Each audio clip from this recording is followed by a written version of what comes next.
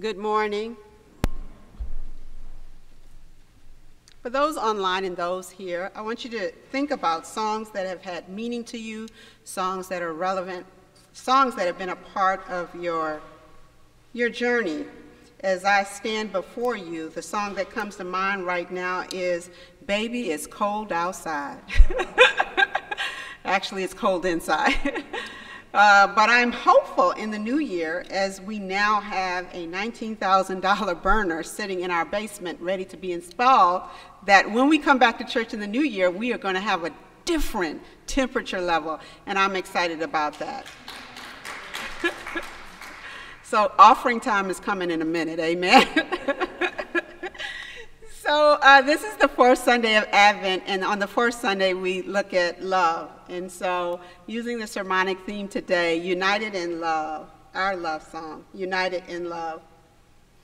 Lately, one thing you guys probably don't know about me is the song I love most is Silence. It seems like our world, especially living in an urban context, is so noisy that I just love silence. I love when it can be quiet. But recently I have rediscovered music. And what really has resonated with me is music from my past.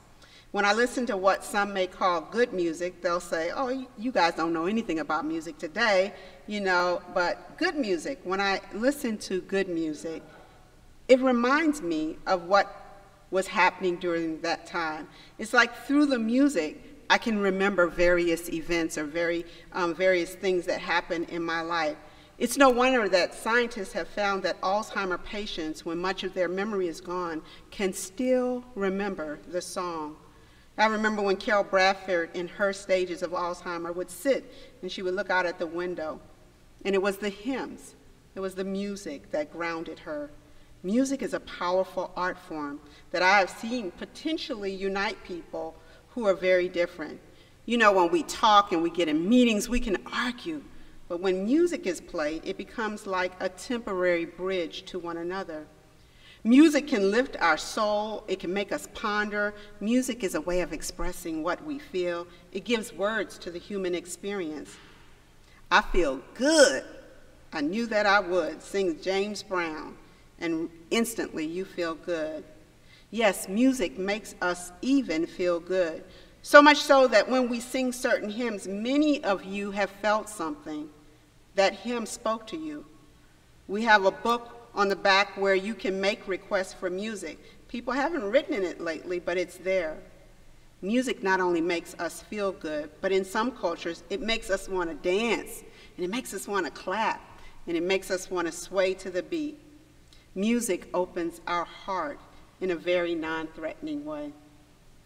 In preparation for our exploration of this last week of Advent, love, I remembered the song, What the World Needs Now, as a reminder that our world is hurting.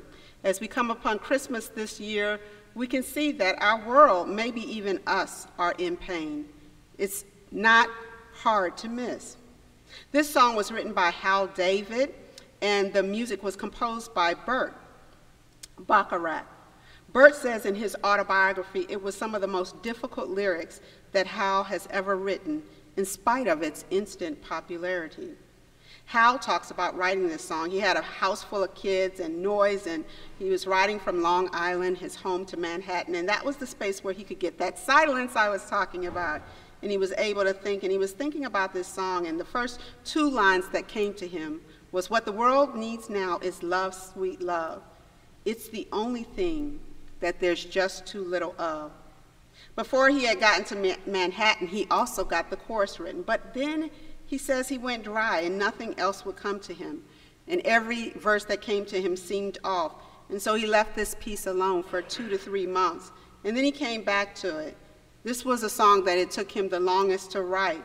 And then he realized that he didn't need to write about what love was, but he needed to write the antithesis. Lord, we don't need another. There are mountains and hillsides enough to climb. There are oceans and rivers enough to cross, enough to last till the end of time. Hal wrote about nature and all that God gives us. What the world needs now is love, sweet love. It's the only thing that there's just too little of. No, not just for some. but for everyone. This song was needed in the 60s to speak to the turmoil that was ripping the country apart. It was written to speak to war and to speak to the civil rights, and Hal and Bert delivered this music to our country. This is where we enter the biblical text today. Today we find Mary's song shaped by Mary's experience of God. As Mary is greeted by Elizabeth, she finds a song on her lip.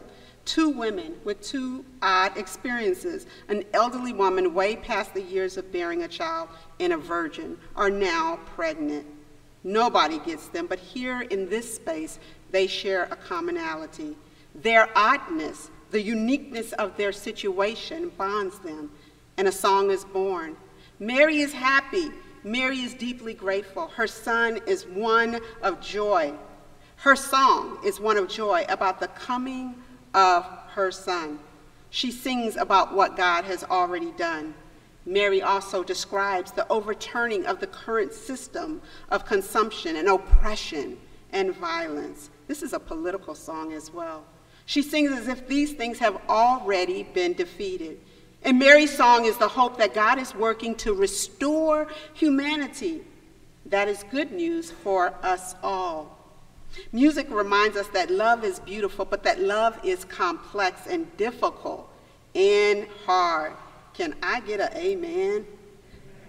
Luther Ingram says, if loving you is wrong, I don't want to be right. Talk about complexity. Michael Jackson says, hey, you really turn me on. Y'all go with me. You knock me off my lonely days are gone. And Luther Vandross, the king of romantic love music, reminds us that love creates a home. And until there's love there, all you have is a house. I do not know if there's any topic that is more discussed in music than actually love. We are students of love. There are songs that pave the way for us found in hymns and gospel and spirituals. Some of them we learned in church. Some of them we didn't learn in church, and many of them got passed down. We heard our parents or our grandparents. We grew up in it, and they were singing it, and it just sort of stuck. Often someone will hear a song, and then later in the day, what do you do when you hear that song? You sing it unconsciously again. It's like the song sticks with you, and you can't shake it. Well, I hear somebody, and they'll start singing a song, and they're like, I heard this song earlier, and I can't get it. I can't get it out of my mind. And maybe so is true with our faith songs. They hold us, they ground us, and when we get ourselves in a tight spot, those songs remind us that love is more than a flying emotion. It's more than the way we feel, but that love sticks and love endures. We're reminded of the words of Paul in Corinthians. Love is patient. Love is kind. Love is not envious or boastful or arrogant, rude. It does not insist on its own way. It is not irritable and resentful. It does not rejoice in wrongdoing, but rejoices in the truth. It bears all things, believes all things, hopes all things, endures all things. Love never ends. Distinctive to us is that our scriptures and our songs, they call us to stick around. They call us when the going gets tough to stay. They call us to stay in the ring. I was watching this movie on Netflix called Bruised. How many of you have seen this? Okay, so I'm alone on this one. So my friends were like, Charlene, you gotta watch Bruised. Well, no, I really didn't. But anyway, it's the story of a boxer who lost a fight. It wasn't just any fight, but it was an important fight, and she felt defeated, and she exited the ring, living her life in shame with the bottle turned up. The movie is about her coming back to the ring to finish what she started, to regain her dignity. Too many times we exit the ring, but love really calls us to the ring. It calls us to stay, it calls us to stick in, it calls us to be present to life. It calls us to stick by others, especially when times are hard. Love calls us to remain with others even when we feel super uncomfortable and we have no words to offer, and we would rather be anyplace else. Love calls us to stick in the ring, and we feel like we are getting the crap beat out of us. We stay present to our journey, we stay present to one another, and we stay present to our God. Just as Mary and Elizabeth found comfort in each other for obvious reasons. Here at United, I believe that we have found comfort in one another. We end this year still working on the long-term sustainability. We have been around the mulberry bush, but we are not confused about one thing. We are not confused about how we're to respond to one another when tragedy and loss and hard times come.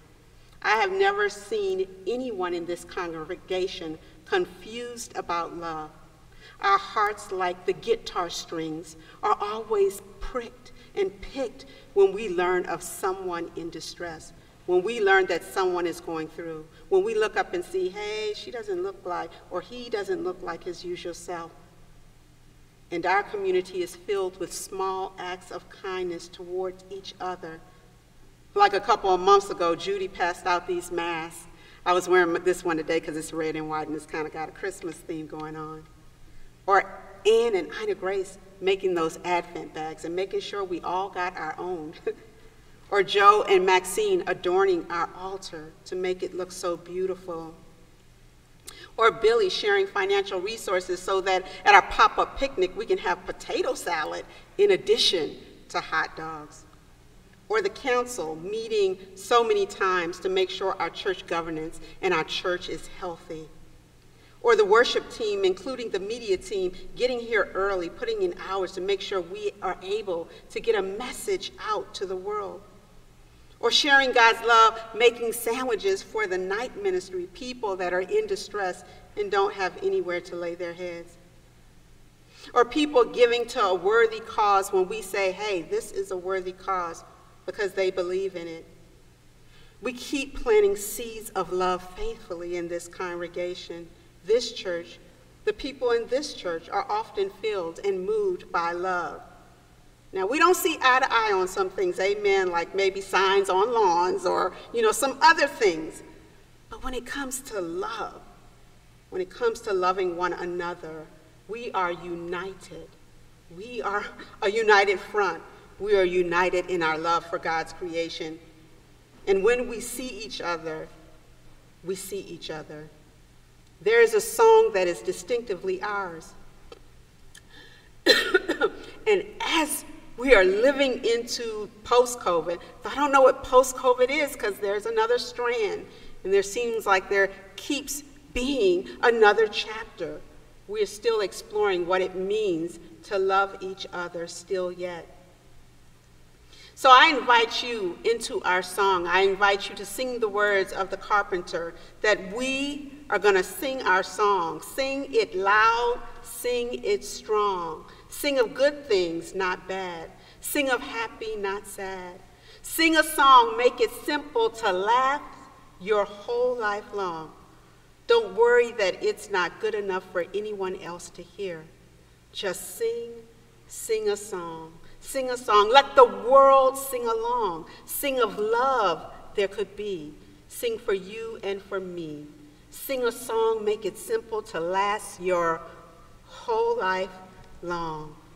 Don't worry that it's not good enough for anyone else to hear. We're going to sing united into 2022, our song. This summer, a special moment happened for me as 3 generations, my mom, my son, and me went to see Aretha Franklin movie, Respect. My son was dismal, thinking that, oh, this is about to be a boring film. My mom was excited, but once in her seat, she tried to go to sleep. I said, this is not happening. So every time she looked like she wanted, I prodded her awake. Josiah was glued to the screen.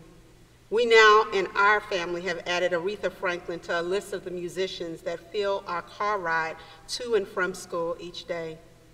I hear Aretha Franklin differently because now I not just hear music, but I hear her story. I hear the journey that she took to create the music that she belts out. Not so much very different from Mary. Her song was shaped as much by what she had experienced in her short life as her hopes for the future spread among her. She was happy.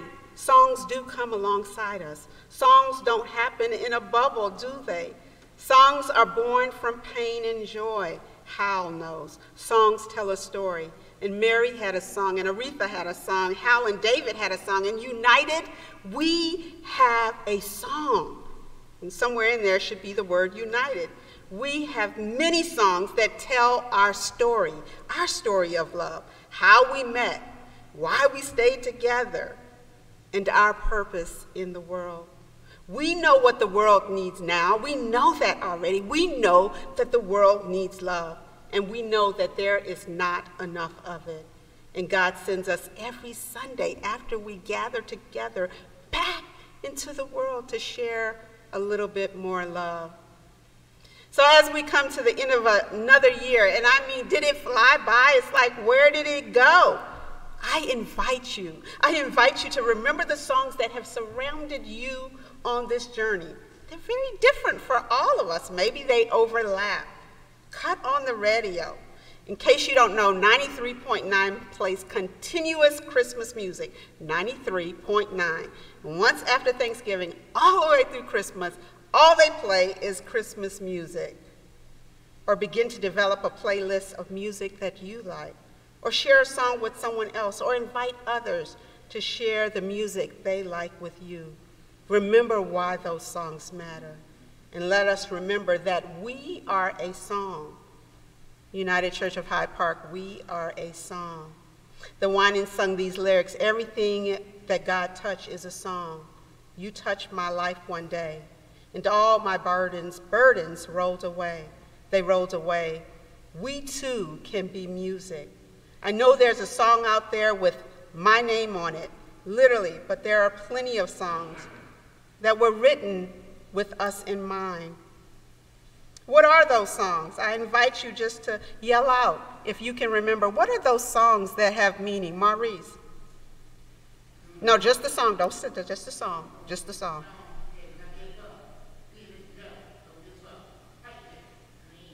Gotcha. Anybody else, a song? A song that means something to you, Danielle?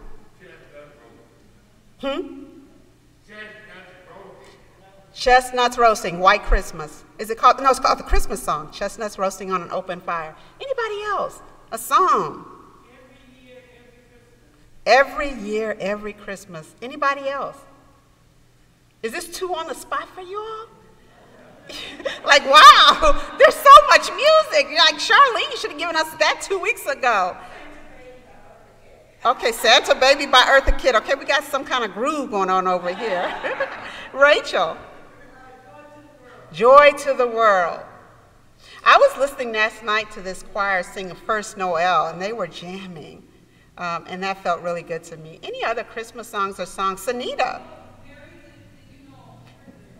Mary, Did You Know? I like that. That's really nice. So there's all this music around us, and all this music that our music team gives us, and all of this music that tells our story, of faith. In 2016, a horrific thing happened, and I know that you guys remember it. A terrorist walked into a gay club in Orlando, Florida, and began to shoot. By the end, lives were snuffed out. I remember being so touched and torn apart listening to the devastation of families as they began to talk about what it meant to lose their loved ones. These were people who went out to celebrate and have fun to music and did not return home. People who survived, who will never, ever forget this incident. And then I remembered how the world responded. Big, strong men from Hawaii came and they did their chant. They traveled all the way from Hawaii with these floral ornaments, and they laid them down. And then they began to do their chant and sing their words. And it was beautiful. And a song was resurrected, What the World Needs Now. And over 50 celebrities were brought together, folks that could sing and folks that couldn't sing. And they compiled them together, and they did this dedication. What the world needs now is love, sweet love. It's the only thing that there's just too little of. What the world needs now is love, sweet love. No, not just for some, but for everyone. Lord, we don't need another mountain. There are mountains and hillsides enough to climb.